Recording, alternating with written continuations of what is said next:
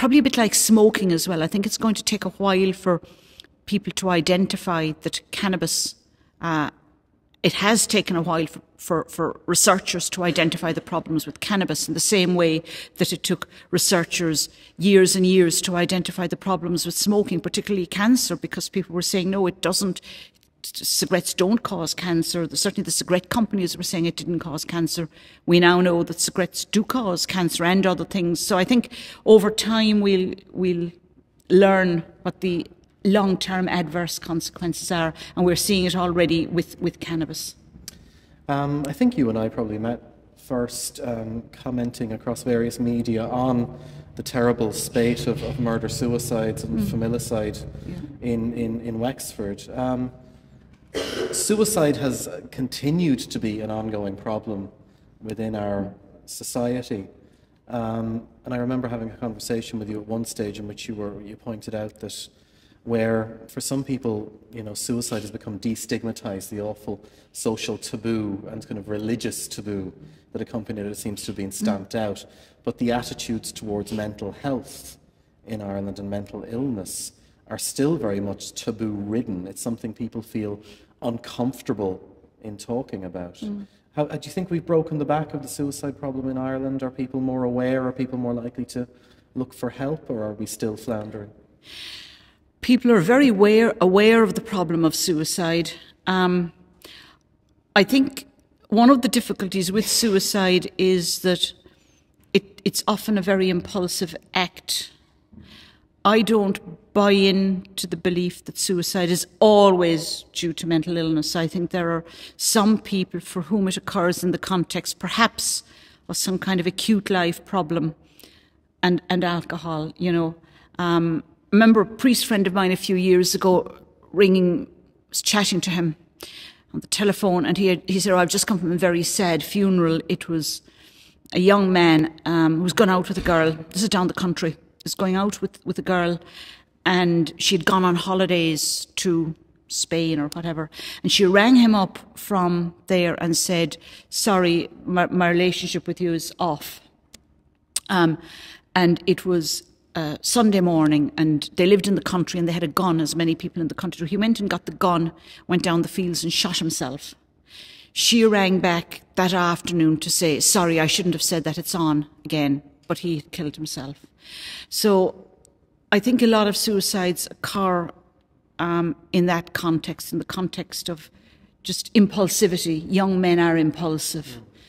If you drink alcohol, you get more impulsive. So that's an issue. But in relation to the broader question, Shane, of the stigma of mental illness, I think we are beginning to get to grips with it. And I've been delighted by the fact that the Minister for Health and Children in this country, John Maloney, has gone public about the fact that he had depression and was on antidepressants. And that was extraordinarily courageous of him. And I think the more people who do that, and the more well-known people come forward and talk about their mental health problems, the better. Carol Hunt, a journalist who writes with the Sunday Independent, has done that. I'm trying to think, can you name some others, Shane? You probably remember them as well as me. Not in Ireland, but there has been some in there the have been UK, there have been a number. There have been a number recently. There's a cricketer, but then on the other hand, we had the goalie, the German goalkeeper. Do you remember who took his own life? I'm afraid sports wouldn't be my chosen specialised subject now, Patricia. But nor mine either. But no, there have been well-known people coming forward lately talking about this, and I think that's all to the good. There's a way to go yet, though. But I mean, when a junior minister, when a person in a senior role in government can say, "Look, I've had depression," yes, that can only be good, and a good example to those. And I mean, it's a positive message, because it shows that even if you have had this very debilitating and potentially life-threatening illness, you can come through it and you can be successful. And that's what people often forget. They still have the myth of, or the image of the old asylum and the big chimneys and locked wards and stuff that have mercifully gone mostly around the country. Yeah, I mean, the move sort of mental health care, psychiatric care, out of the institution and back into the community. It wasn't exactly a seamless one, because there was some resistance to it. People were afraid, but it seems to have moved along quite nicely. Well, it has to some extent, except that we don't still have enough funding for all we would like in the, for treating people. We don't have enough psychologists or therapists at all. We're very short on occupational therapists, for example, social workers. I don't have a social worker on my team, even though I work in inner city Dublin, and I deal with, problems of violence against women and sexual abuse and all the rest of it, but I have no social worker to turn to.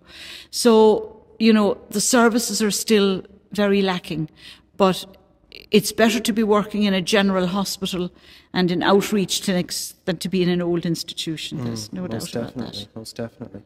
The issue that does seem to come up again and again is that of child and adolescent psychiatry, that young people of, sometimes as young as 8 and 9 years of age being placed in adult psychiatric wards. And you mentioned the lack of psychologists. I mean, I tried to do the maths at one stage, and the numbers are not my strong suit either, but if you've got however many classes of psychologists graduating from college or university every year looking for work, why is it that the department isn't able to employ them? Why do we have such a shortage? And what's the problem with providing sufficient beds in every region for children that present with psychiatric and psychological disorders? Well, firstly, to work as a clinical psychologist, you have to do a clinical training. So as well as getting your basic degree in psychology, you then have to specialise for another 4 years. But they are qualifying them.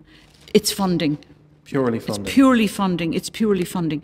And the reason that we sometimes have to have children and adolescents, like the 17-year-old I had to get in through the courts a few months ago, is because there just aren't enough beds. And if you've got, a psychotic 17-year-old threatening to kill his mother because of taking cocaine, you have to put them somewhere. You can't keep them in a Garda cell. No.